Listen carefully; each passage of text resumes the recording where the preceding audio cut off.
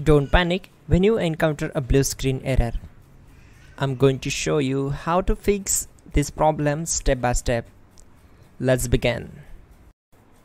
Now click on Advanced Options, then select Troubleshoot, select Advanced Options, and then select Command Prompt.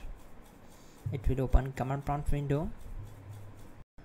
Now type chkdsk space /f space /r space c : and hit enter. Now we need to wait for some time to complete the process.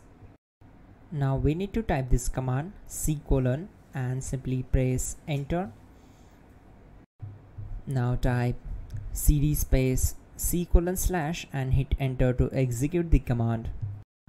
Now type cd space Windows and hit enter to execute the command. Now type cd system32 and hit enter. Type in cd space config and simply hit enter to execute the command. Now execute this command carefully. Type in md space backup and simply hit enter to execute it.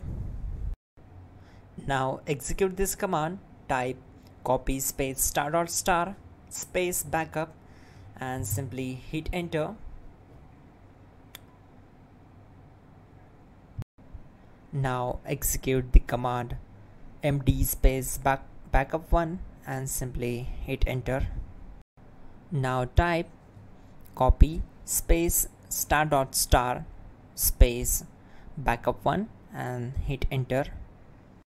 Now type cd regback and hit enter. Execute this command. Type dir, then simply hit enter. Now type copy space ** space ... and hit enter. Then type all and hit enter. Now execute this command.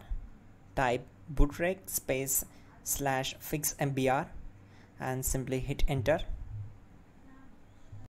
Now execute this command. Type in bootrec /fixboot and hit enter. Now type in cd space c : / and simply hit enter to execute the command.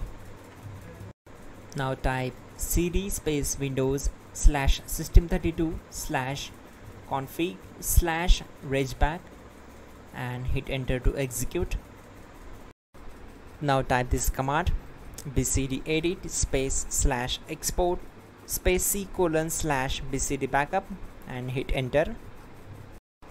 Now type cd space c : / and hit enter. Now execute this command. Type md space boot and simply hit enter to execute this command. Now execute this command. Type cd space boot and simply hit enter.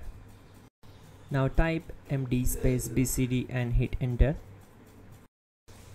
Now type cd space c : / and simply hit enter. Type attrib c : /boot /bcd -h -r -s and hit enter. Now type ren space c : /boot /bcd space bcd.old, then simply hit enter to execute this command. Type bootrec space /rebuild bcd and hit enter. Now type exit and simply hit enter. Now click on continue. It will restart your system. So that's it guys, your problem is solved and you are good to go.